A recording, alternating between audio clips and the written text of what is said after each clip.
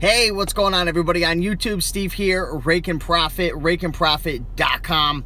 Coming back to you guys with another video. And one of the most common beginner questions that I get on my channel, and matter of fact, I was just looking at my comment section, which is typically what I do before I make a video. I try to answer questions you guys are asking. And one of the most common questions I get, literally every single day, is, Steve, how do I price my items on eBay? I had just gotten a question, I don't know who it was from, but they were saying that they had picked up a bunch of PC games, a bunch of computer games, and they were trying to figure out the best way to price their items. So I want to teach you guys a technique that, again, a lot of the intermediates and advanced sellers, they're gonna know this. So if you've been in the game for a while, there's no need to watch. This is definitely a beginner video. But the number one strategy that I use, and the number one way that I determine how to price an item, is based on comparable sales. It's the same thing that a lot of real estate agents do when they price houses. They, like, for example, say an agent is selling a house that, you know, maybe it's a 2-bedroom, 1 bath, 1,200 square foot, you know, it's in a good neighborhood near a school and everything. They're gonna find houses that fit that criteria that have sold in the past, and that's how they're gonna price the house. That's one method. There's a couple different methods, but that's the most common method.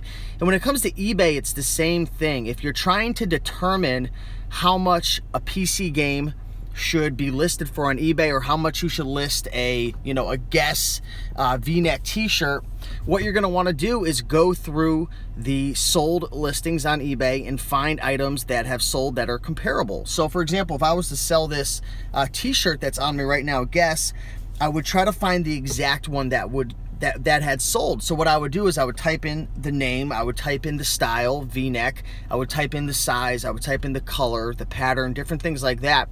And I would search the sold listings looking for, well, trying to find the exact one and multiple ones that have sold to come up with a comparable sales price, or I would find similar ones if I can't find the exact one. So at least I know, it's kind of like a gauge of what I think it could sell for. So it doesn't matter if you're selling clothing, electronics, video games, home stuff, kitchen appliances.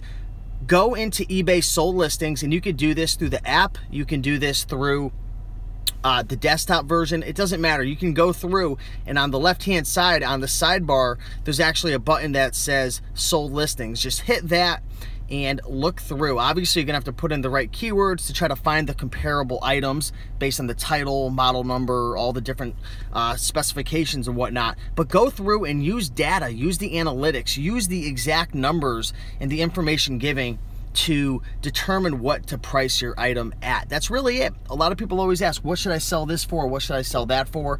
Go into the sold listings and look. Now, there are going to be times when you just can't find the item, maybe like an antique or something old, something rare, something, maybe it's only sold once every couple of years. In that scenario, you may want to use a service like worthpoint.com. And I actually had the privilege of meeting the CEO when I was in Las Vegas, and this company's been around for a long time, and it's a humongous database of information that's stored.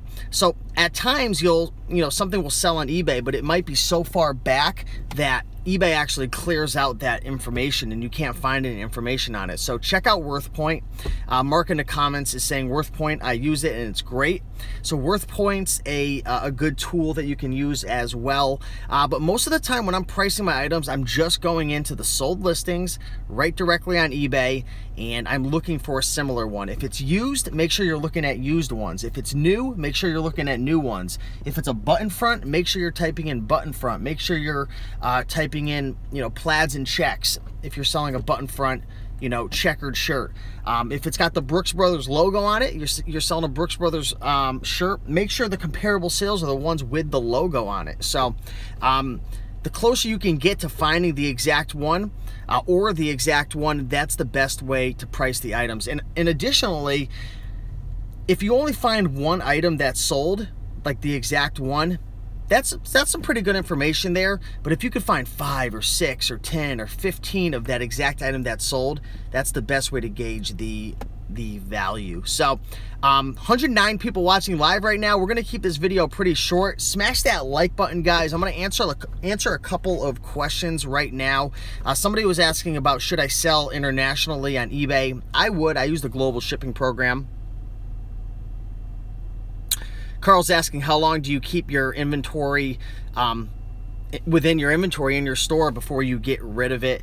You know, I don't really have an exact number. You know, if I had, yeah, Jason T. Smith introduced me to the CEO, so I appreciate that. What's up, Jason? What was I saying? I completely forgot what I was talking about. Oh yeah, how long do I keep my inventory, my products in my inventory? You know, I'll usually just keep it in for, you know, pretty much as long as it takes if there's enough profit there. Like, for example, some like suits might take 8 months, they might take 9 months, but if I pay 5 and I know I could sell it eventually for 80 or 90 or even 40 or 50, I'll just keep it in there. I'll run sales. You know, if I've got it priced at, like, for example, I have a Harley Davidson jacket that's been in my inventory for about a month, priced it super high at 400, wasn't getting a lot of views, wasn't getting a lot of watchers, so I knocked it down to 350. I ran a sale on it. I did notice that a watcher had jumped on that, so I'm starting to get closer to my sweet spot. But a lot of times I'll run sales and I might slowly move the price down. But if you do your research before purchasing it and you see in the sold listings that, okay, this tiki mug had sold, and you know who I'm talking about now. What's up, Jason? You know, if you saw that it sold in the past once or twice, it's probably going to sell again. You just might have to wait for that right buyer to come along. You know, certain items aren't, you know, going to be as popular as, you know, iPads and, you know, Sony and all that stuff. So you are welcome, Carl. Do you recommend having a store if you only have 50 listings? I think the lowest price for a store is, someone correct me, is it $19.99 or something around there? I'm not 100% sure. Someone help me out. But for, let's just say, 20 bucks a month, it might be worth it with 50 listings just to run the sales. But in general, I'd probably say no. I'd say once you get maybe like over 100, get a store. It just depends on how much money you're making and, you know, your goals. If you're planning on scaling, like, you know, Christopher Lenning, who, you know, he's over, you know, what, 2,000 or 3,000 in his inventory now within like a couple months, and he's, you know, he's shooting for 10,000 listings. He had the goal. He knew what he was after. So just get the store and get it ready, because